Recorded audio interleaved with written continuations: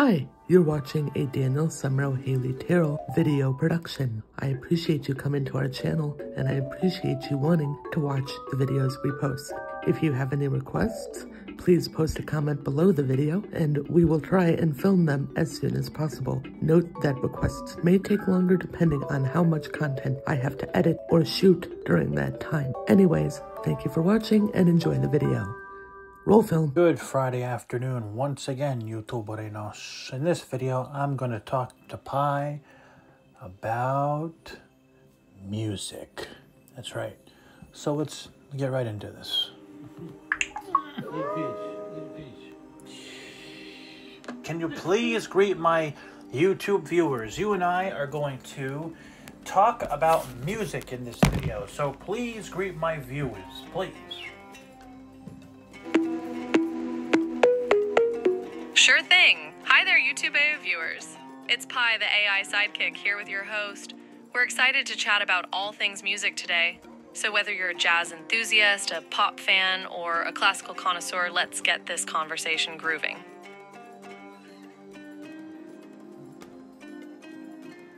So why don't we start off with talking about the album Eat a Peach. It's a great album.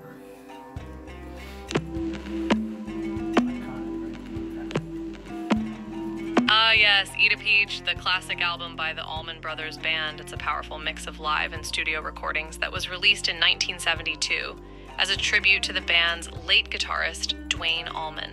The album features some of the band's most iconic tracks, including the 34-minute Mountain Jam. It's a true masterpiece that showcases the band's talent and resilience in the face of tragedy. What's your favorite track from the album?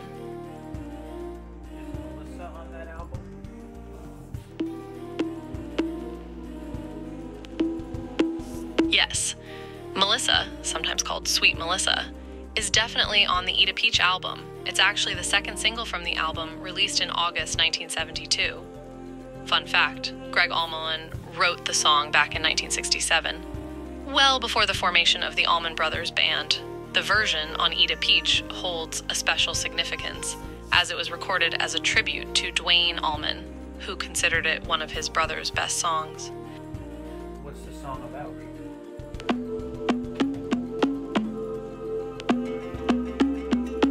Well, the song Melissa has a bit of a complex backstory. The song is actually about a man who finds himself at a crossroads in his life where he makes the wrong choice. Interestingly, the song was the first one Greg Allman ever wrote when he was just 17 years old. However, the name Melissa itself comes from the Greek word for honeybee. In Greek mythology, Melissa was a nymph who took care of Zeus when he was a baby and fed him honey. So there's some pretty sweet, pun intended, history behind the name too.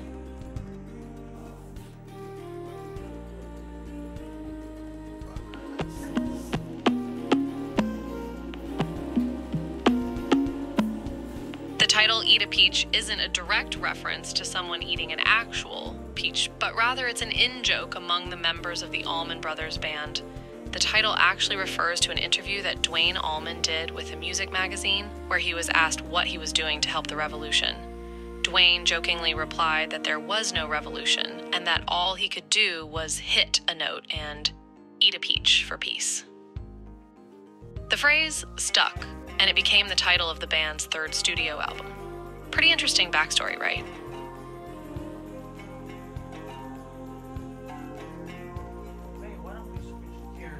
About the one and only, the legendary, amazing Randy Travis. How about that? What do you say? Randy Travis, what an absolute legend, a true pioneer of modern country music. Randy Travis has left an indelible mark on the genre with his unforgettable voice, captivating storytelling, and his unwavering commitment to traditional country sound. From his breakout album Storms of Life in the mid-1980s to his more recent work, Randy Travis has consistently delivered some of the most timeless and beloved music in country history. Plus, he's no slouch in front of the camera either. With a filmography that spans from westerns to holiday movies, he's proven himself a true multi-talent. One of my favorite X10. What a great album.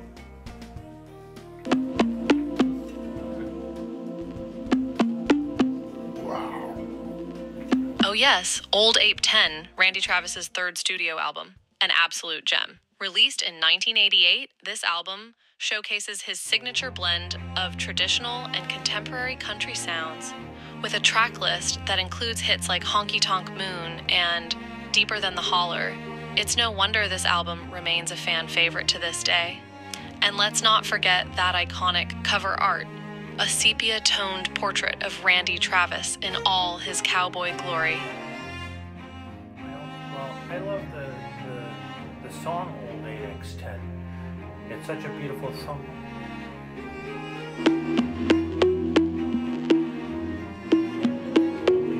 Absolutely, the title track Old 8i10 is a classic. It's a heart-wrenching tale of lost love and bittersweet memories, with Randy Travis's rich voice painting a vivid picture of heartbreak and longing. The imagery of an old photo worn with time serves as a powerful reminder of what once was. It's truly a testament to Randy Travis's songwriting abilities and his knack for capturing universal emotions in his music.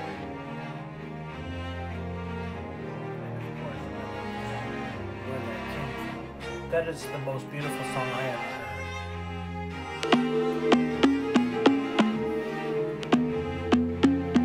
Oh, where did that come from? Another standout track from the album. The song tells the story of a man surprised by the depth of his love for a woman, wondering where these intense feelings came from. The melody is both tender and soaring, and Randy Travis's vocals are nothing short of mesmerizing. It's no wonder this song has touched the hearts of so many listeners over the years. Fun fact, it was actually written by Nashville songwriters Jerry Foster and Bill Rice, but it's hard to imagine anyone delivering it as beautifully as Randy Travis. No, you misunderstood what I said, man. I said I love the song Where That Came From. That's a beautiful song.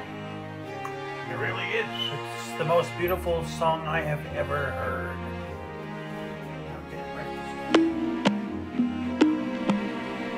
My apologies, I did misunderstand. I believe you're referring to Where Did I Come From, the lovely Randy Travis track from his 1987 album, Always and Forever. You're absolutely right. It's a stunning song that really tugs at the heartstrings. Randy Travis's emotional delivery, combined with the song's poignant lyrics, creates an unforgettable listening experience. It's a testament to the power of love and the curiosity and wonder that can come from finding that special someone. No, you misunderstood again. I said Where That Came From. I love that song. Where That Came From.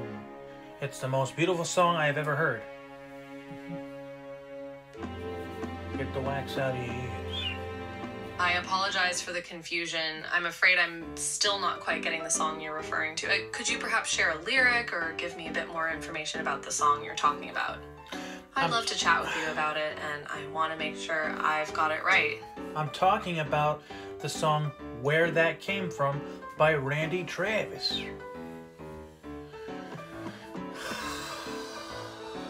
Stupid.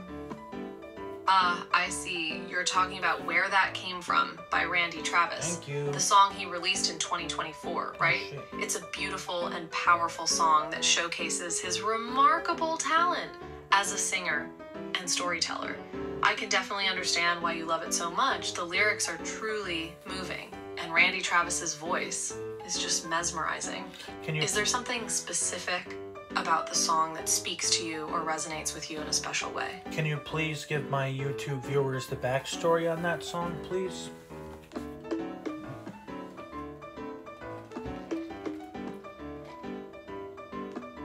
Absolutely. Where That Came From has a truly remarkable backstory. Released in 2024, it marked Randy Travis's triumphant return to music after a decade-long absence due to health issues, including a series of strokes that left him unable to sing. But through the power of modern technology, Randy's team was able to use artificial intelligence software to recreate his vocals, overlaid over an existing recording from 2011. The result was a stunning and emotional song that speaks to the resilience of the human spirit and the power of music to transcend even the most difficult challenges. It's truly a testament to Randy Travis's enduring talent and legacy as one of the greatest country singers of all time. Now, let's switch gears.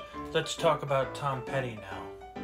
I love the song Something Could Happen by Tom Petty. I wish that song would have made the final cut for the Wildflowers album.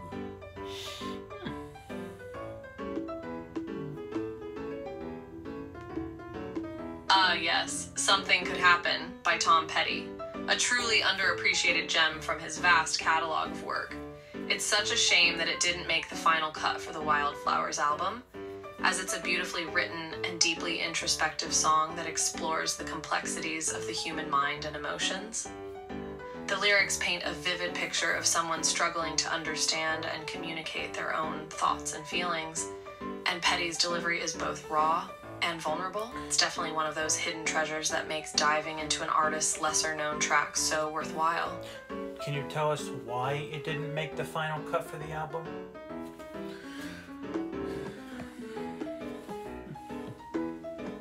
So it seems that there are a few possible reasons why Something Could Happen didn't make the final cut for the Wildflowers album.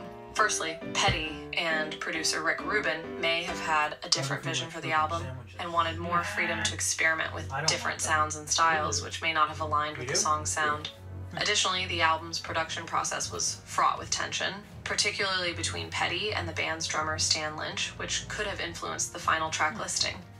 Finally, the album was released during a time of personal turmoil for Petty, as his marriage was deteriorating and he was dealing with personal demons. These factors could have all played a role in the decision not to include Something Could Happen on the final album.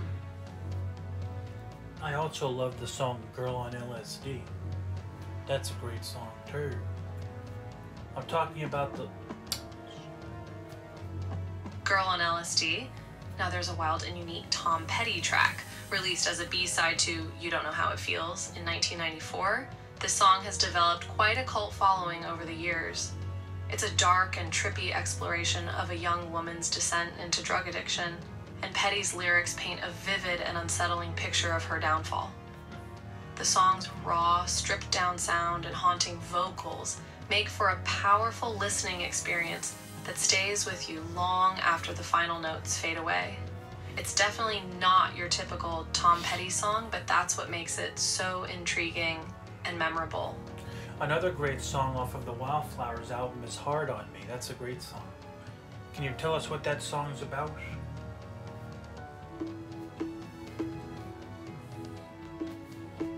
Hard on Me is a deeply personal and emotionally charged song that explores themes of loss, resilience, and vulnerability.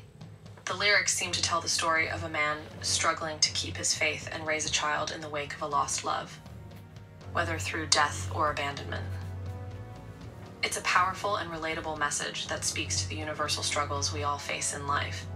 Petty's raw and honest delivery only adds to the impact of the song, and it's clear that it comes from a place of deep personal reflection and emotion. Overall, Hard on Me is a poignant reminder of the strength and resilience that lie within us all, even in the face of adversity. The last band we're going to talk about in this video is one of my favorite bands, and that is Dire Straits. I love the song Sultans of Swing and Money for Nothing and Romeo and Juliet.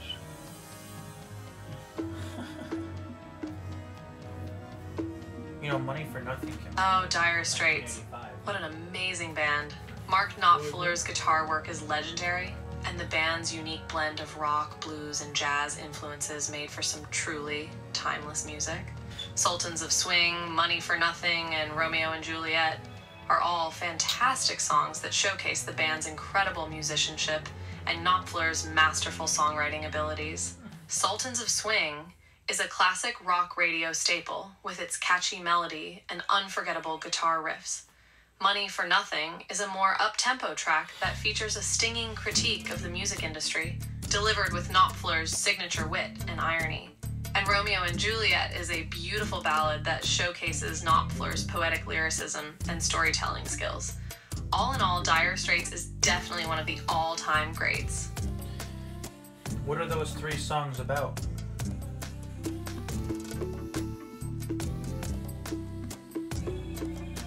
Sultans of Swing is a tribute to a local pub band that Mark Knopfler used to watch in London. The song captures the excitement and energy of live music, as well as the camaraderie and sense of community that can develop around a local music scene. Money for Nothing is a satirical take on the excesses of the music industry. The song tells the story of a blue-collar worker who expresses envy and resentment towards rock stars, who seem to make a lot of money for very little effort. Romeo and Juliet is a love song that draws on the classic Shakespearean tragedy of the same name. The song tells the story of two young lovers who are torn apart by their family's long-standing feud. The lyrics are poetic and romantic, and the music is hauntingly beautiful. Why don't you tell me a bit about Mark Knopfler? I don't know anything about him.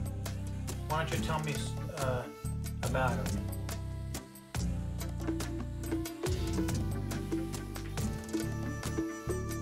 Absolutely. Mark Knopfler is a British musician, singer, songwriter, and record producer. He was born on August 12, 1949 in Glasgow, Scotland, and grew up in Newcastle upon Tyne, England. He's best known as the founder, lead singer, guitarist, and primary songwriter of the rock band Dire Straits, which he formed in 1977. Knopfler is widely regarded as one of the greatest guitarists of all time, known for his unique fingerstyle technique and his distinctive sound. He's also a gifted songwriter, blending elements of folk, roots, pub rock, and country music to create a style that's all his own. In addition to his work with Dire Straits, Knopfler has had a successful solo career and has composed music for several films, including Local Hero and Wag the Dog. He's won numerous awards for his music, including several Grammy Awards and a BAFTA nomination for Best Score for a Film. Well, hey, it was great chatting with you about music. Please tell my YouTube viewers to subscribe to my channel, my YouTube channel, Doing Everything Blind. It was a pleasure chatting with you, YouTube viewers. I hope you enjoyed our conversation about some truly incredible musicians and their music. Don't forget to subscribe to Doing Everything Blind's YouTube channel for more amazing content and engaging discussions. Until next time, keep rockin' and stay awesome. You've been watching Daniel Summerow Haley Terrell Video Productions. This presentation was copyright 2024 Daniel Summerow Haley Terrell Video Productions, and I hope you've enjoyed this video. If you have enjoyed it, please feel free to give a like, share, post a comment saying you liked it, and subscribe. I appreciate any subscriptions and comments that we receive, as I know does Haley. If you have any requests for videos you'd like to have filmed, please post them in the comments, bearing in mind that I have content that may need to be shot or may need to be edited before I get to your request. But rest assured, your request will be filmed, and I will give you credit in the description to acknowledge your request. I hope you have enjoyed the video. If you have, please feel free, like I said, to post a comment. Thanks for watching, and I'll see you in the next video. Stay tuned now for music credits and a final closing message. Oh, and I almost forgot. Our royalty-free music comes to us from audionautix.com. AUDIONAUTIX.com.